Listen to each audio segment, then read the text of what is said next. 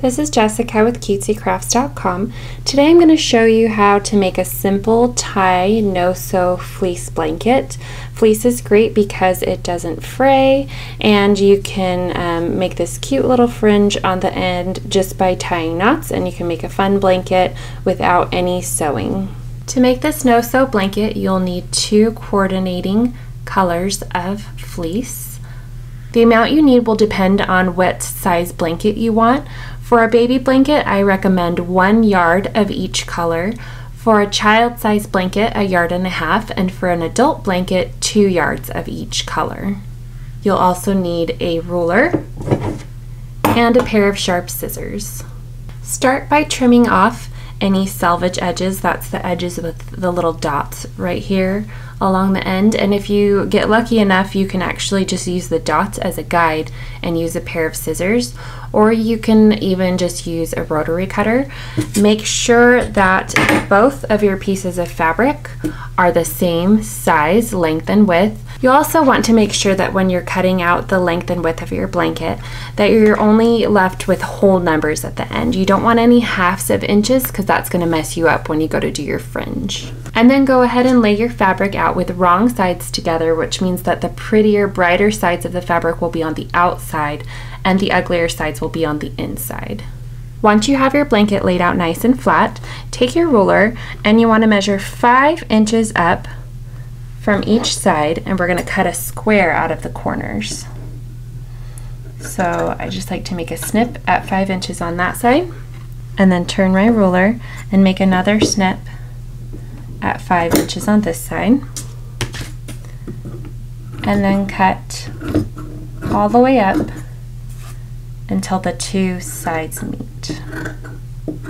And then go ahead and remove that square. Continue cutting a 5 by 5 inch square out of each of the other 3 corners of the blanket. So all 4 corners will have a square cut out. Once you have each of the 4 corners cut out, you can take a large yardstick and you can line it up from one corner all the way to the other end to give you a straight line of where you're going to be making your cuts.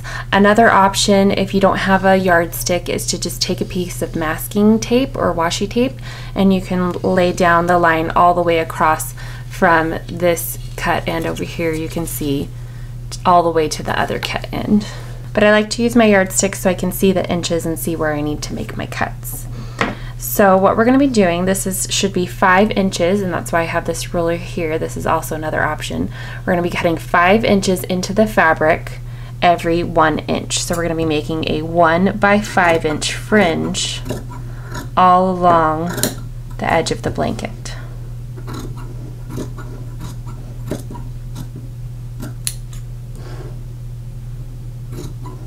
Continue cutting all the way around the entire edge of the blanket until you have this 1 by 5 inch fringe on all of the 4 sides. Starting on one side of your blanket, you're going to lift up both pieces of your fringe together and kind of put your finger underneath and kind of come up and over.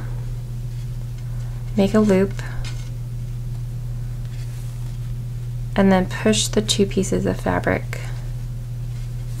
through to make your knot, and push up on the knot here to get it so that it's all the way up near the base of the fabric.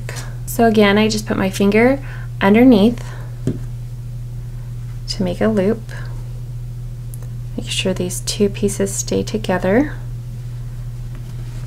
and shove the corner of it in there and grab it through the other end. Pull that down and push the knot up. And just make sure it's nice and secure.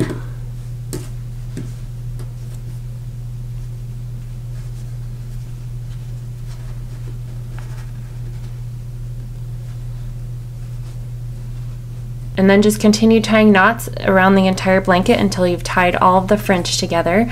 You can see the knots are really tidy on the front, and then on the back it's got some of the fabric from the front on the back, and I really like that contrast that gives. There's different ways to tie the knots, but this is my favorite knot tying method. I also have a braiding method that you can use, and I'll link to that video in the comments.